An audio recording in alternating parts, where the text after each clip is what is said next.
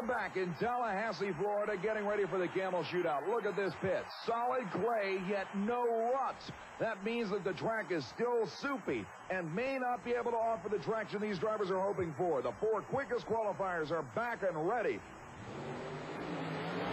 And Ron Smith's Gold Fever starts things off. Unbelievable run. Did it go out of bounds, or is it still okay? Jim Weber says it's okay down there at the finish line, and so does Smith. There it is, less than a foot away from going out of bounds. The incredible Gold Fever sets the pace at 1.882 seconds. That's actually quicker than he ran during qualifying. And Mark Watrous' Team Rancho Thunderbird would like to improve. Watrous shuts the engine down a little early, and that may have hurt him. The elapsed time, 1.951 seconds, won't be enough to take over the lead. Watrous' conservatism hurt him there. Now it's Jeff Acker, the Insanity Roadster out of Milwaukee. He shuts off early as well. He barely stops in time, and the elapsed time, 1.80 seconds. A simply amazing run. The helmet comes off, and as a touring professional, there is nothing sweeter than taking over the lead with one more man to go. Who would have ever thought that this course would have come around like this? I don't know. It sure did. Starting to hold power pretty decent, and I don't know, as long as he can get it stopped, should be able to get a nice time. And I don't know, there's one stiff one back there yet. We'll see what happens. One real tough one. Great job. 1.80. Thank you very much. Incredible. Looking at the replay, the launch was perfect, and he shut it down about 3 feet early in order to stop. He takes the lead, and this man must unload a big one to take the #1 spot and the victory.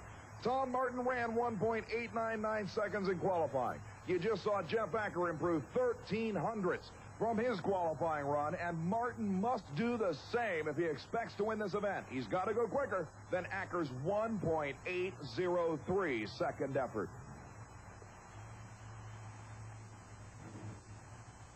Readying himself. And Martin comes completely out of the pit. All 4 wheels airborne at the halfway mark. Martin slams his fist down in disgust. Jeff Acker wins the Super Modified Championship, and he looks like he can't even believe it. Look at Martin airborne into mid-range. He stopped in plenty of time. The elapsed time, 1.862 seconds. Unbelievable run considering the problems he had. The crowd can't believe it. The world champ gets beaten again in 1991 by the man who is chasing him down to stop the Tom Martin hierarchy in super modified mud racing.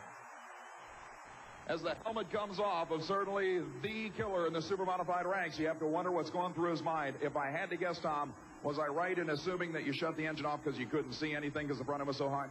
Yeah, I thought I was going left on the track, and I had to back out. You know, it felt pretty good, but if you can't see, you gotta back out. You shut it off at an honest 50 feet. It was literally just past half track that you shut it off, maybe 55 feet, and it still went 186. Would it have been good enough, do you think? Oh, I think it would have. But, you know, you drive on instinct, and I didn't want to DQ, and if you can't see, you can't go. One thing's for sure, after so many years of dominating this class, you know these guys are breathing down your neck. Oh, yeah, but we got a long season to go, and I'm hanging on second. It's going to be tough. Indeed it is, but you still got second place here tonight, and that'll add some points up, so great job. Second place is pretty good. While Peter Roth from the Camel team congratulates Jeff Acker of the Insanity Machine, Acker's got to be thinking about that possible world championship and becoming the first man to knock Martin out of the #1 spot in this sport since 1987. Well, certainly with everybody gunning for 3-time world champion Tom Martin, Jeff Acker was one of the guys that was breathing right down his neck. But this time around, it was a little bit different. You pulled it off, and you've got to be thrilled. Yes, I am very thrilled. You get around stiff competition like that, and you definitely accomplish something.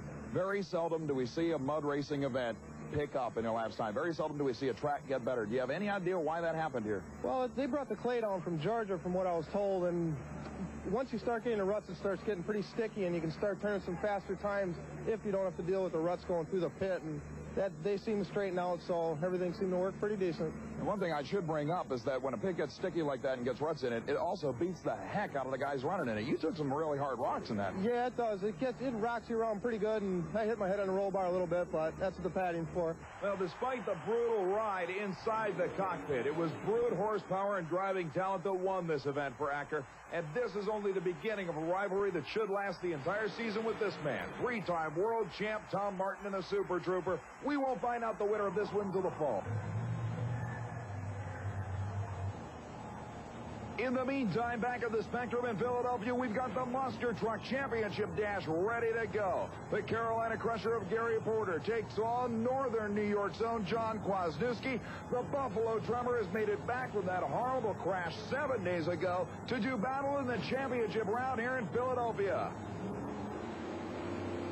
They're gone. The whole shot goes to Porter, and he stretches it out at the finish line. The Carolina Crusher comes north to defeat the Yankees and win the championship bout.